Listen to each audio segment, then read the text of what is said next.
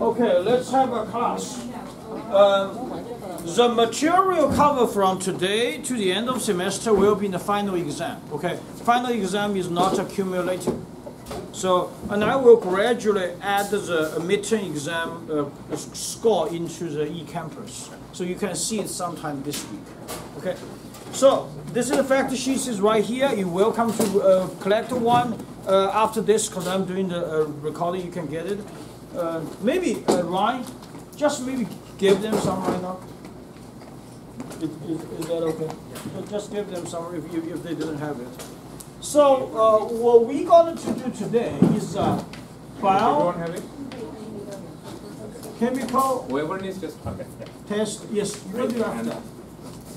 Biochemical test of bacteria. Okay, so we will have 3 labs to do it. The overall concept is there is a substrate, and sometimes bacteria has an enzyme and will generate products. And you know that. And the products could be acid, could be a gas, and lots of the time will cause is a color change. So then, in the median, it will show in the color change. Then we know basically what type of the bacteria it is. But we also want to mention, we do in the labs, there's a lot of the tests we are going through. But keep in mind, the biochemistry test is about 70 to 80% accuracy. And we cannot only to determine a bacterial culture only based on biochemistry test. That's why we had a molecular method to follow up to do it. Okay, that's what we usually do. Okay, what are the biochemistry tests we will do today? We will do 2 tests. Number 1 is called the urea test. So urea test, very simple. We had a urea tube right here. It's so simple. It's a urea tube. You just add a bacteria there. After growing, we're going to see the color change. Then we know it's positive or negative. But the key thing is that you need to know the story behind it. Okay, this is a urea. This is the structure of urea. Urea, most of the time, is widely existent in liver. And if bacteria has an enzyme called urease, and start from today, you should know, whenever you see ASE, it means the enzyme. We will go through a little bit detail in the lecture section after next week. Okay, if bacteria has urease, it will break down urea, become ammonia and carbon dioxide. Then the story is, in this tube, how do we know it is a bacteria has urease, will generate ammonia? This is a weak alkaline. In this urea test tube, there is a pH indicator, which is called phenol red.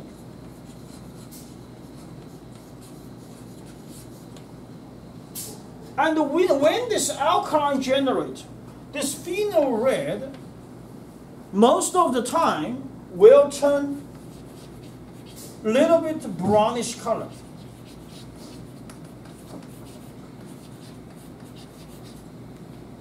So therefore, we know it is positive.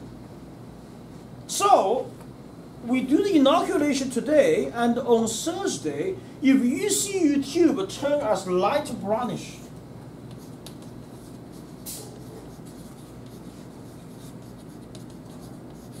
and a little bit of red, light brownish to red, sometimes it also could become like a cherry red, sometimes. That means it is urease test positive. Somewhere between brown to red, it is urea test positive. Now, we also want to mention this enzyme is very important for some of the bacteria, especially a very pathogenic bacteria called HP.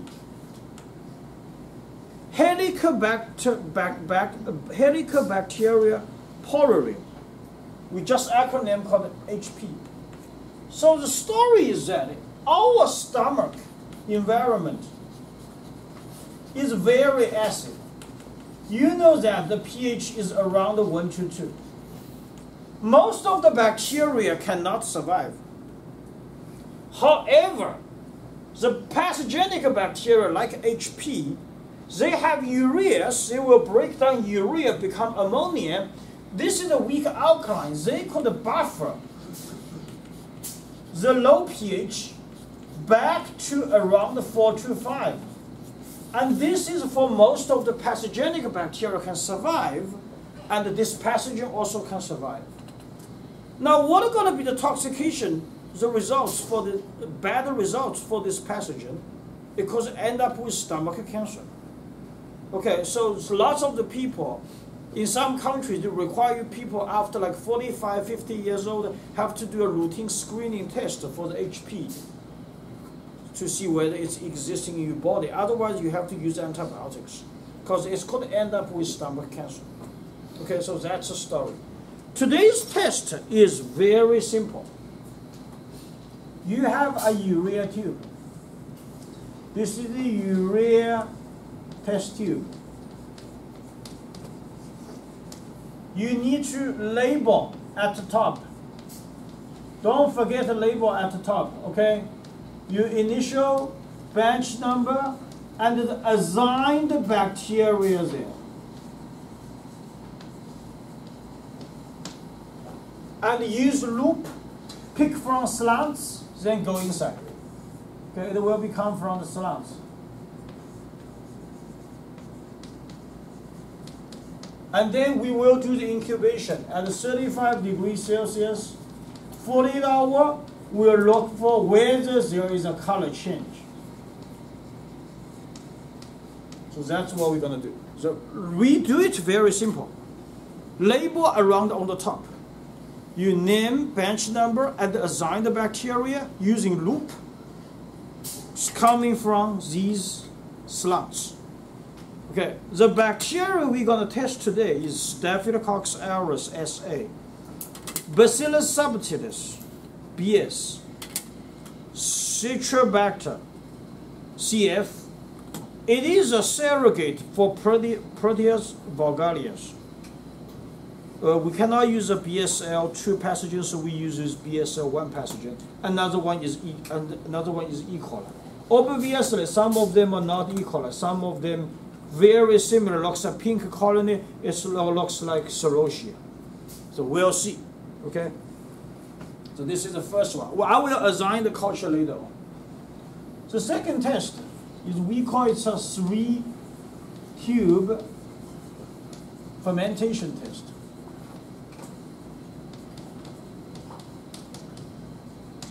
Okay, fermentation, you know that. In the anaerobic environment, and the bacteria could break down the carbohydrate to generate gas or acid. Now, of course, the fermentation could go through secondary fermentation, will generate alcohol, and further could become a vinegar. That's something we will mention in the lecture. But here we don't go that far away. It will generate gas and acid. So what are we going to do today is, so this is lactose and fructose.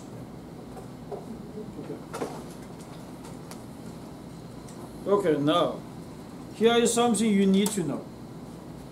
This is kind of like a confusing people. Fructose is a huge volume. Lactose is red, is yellow cap, and the glucose is like this. And another one is sucrose, I think. So. What we have here?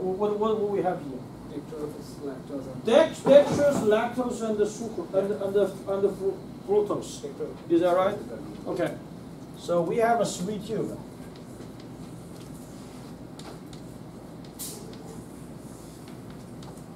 These 3 tubes will have the first one, dextrose. Dextrose is glucose.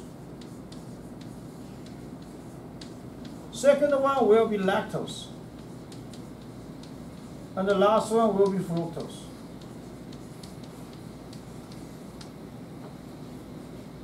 Okay, so the bacteria, once they grow there, what's going to happen? They're going to generate acid. Now, how we going to generate? We know it's generate acid. The same thing as here, we had a pH indicator, phenol red. And this is what going to be the range of the phenol red. Phenol red as a pH indicator at the pH 7, pH 2, this will be pH 13. At a very alkaline pH, pH 13, this is maybe cherry red. Some kind of like a purple. At very acid environment, pH 2, this will be yellow. Right on the top too. How about the pH 7 in the neutral status? This will be just original color. So, based on the color change of the tube, we will know whether there is acid. If you see a yellow color, which means it's acid. If you see cherry red, which means they generate alkaline. Okay? If you didn't see the color change, there's nothing happened for the fermentation. Now the question is, how do we know there is a gas generated? If you look very carefully, inside there is another tube, is it? So I'm going to draw it. Inside there is another small tube. This small tube, we call it a Duran tube. If the bacteria generate a gas, what you're going to see is after incubation, you will see a bubble generate. We can say bubbling. On the top, you will see a bubble which indicates a gas generated. So, we're going to look for whether there is a gas on Thursday. If there is a gas generator, what's going to happen? Which means it's gas generation positive. Some bacteria will generate the gas, some bacteria is not. Okay? This will be also, don't forget the label. Label on the top. Your bench number, initial name, assign the bacteria culture. That's very important for every 3 tube. And I also want to mention, this is called a king cap tube. This king cap tube is #1 accident in the lab. So make sure you have a rack ready, go there. Have 2 hands hold on. Don't hold on like this. Very easy to fall off. It's #1 accident in the lab. Then we have to process it. So have a rack, have 2 hands to have these. Then go to do it. Okay? That will be assigned the culture. Okay, last thing what we're going to do. We will test today is the impact of temperature for bacterial growth. And this is very simple. 4 of you work as a group. You will get a neutron slants. Okay, 4 of you, this will be 4 as a group. For one assigned culture.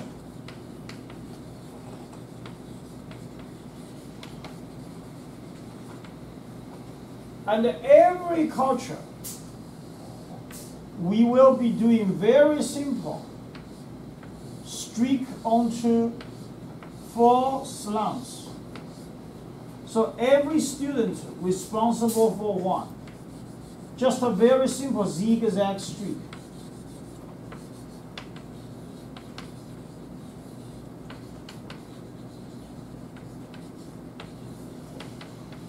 And after that, we will incubate at a different temperature. The first one will go 4 degrees Celsius refrigerator. The second one will put at room temperature, represent 25 degrees Celsius. The third one will at 35 degrees Celsius, and the last one will have 55 degrees Celsius. Because we want to see whether the bacteria is mesophile, is that right? Whether the bacteria is thermophile, and whether the bacteria is cyclotrophs. So that's we will do the test. Okay, it's a very simple test. So let's assign the culture and tell you how to do. Every student, every individual, you will get is these 4 items today. Is these 5 items, okay? 3 tube fermentation test and a urea test. You get an additional slant, which is for temperature test. Let's talk about this temperature test first. Temperature will be 4 of you as a group. Here I will say we can do, you guys could be a group, and here you 3 of you will be a group, 3 of you a group. Here 4 of you as a group. You will do a 1 bacteria culture at 1 temperature. So let's do that. You guys do E. coli. This group do Staphylococcus aureus. You do EC, you guys will be SA, and you will be a Citrobacter. You guys do Bacillus. Then back we'll do E. coli. And then goes here, we'll have Citrobacter and Staphylococcus aureus.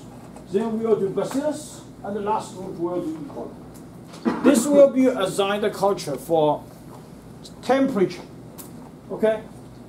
Now, for 3 tube fermentation test, every individual student will have assigned culture. So let's assign that. You'll do E. coli, Staphylococcus aureus, Citrobacter, Bacillus, E. coli, Staphylococcus aureus, Citrobacter, Bacillus, E. coli, Staphylococcus aureus, Citrobacter, Bacillus, E. coli, Staphylococcus aureus, Citrobacter, Bacillus. Then go here, we do E. coli, Staphylococcus aureus, Citrobacter, Bacillus. So E. coli, Staphylococcus aureus, Citrobacter, Bacillus. E. coli, Staphylococcus aureus, Citrobacter, Bacillus. E. coli, Staphylococcus aureus, Citrobacter, and Bacillus. That will you assign the culture for these fermentation test tube. But keep in mind, your results will be shared with the other students in the bench. So the whole bench here will look at the results and the recording on Thursday, because you're only responsible for 1 culture. The results could be different, and we will talk about that sometimes on Thursday. Okay? So that will be the plan. It's pretty simple.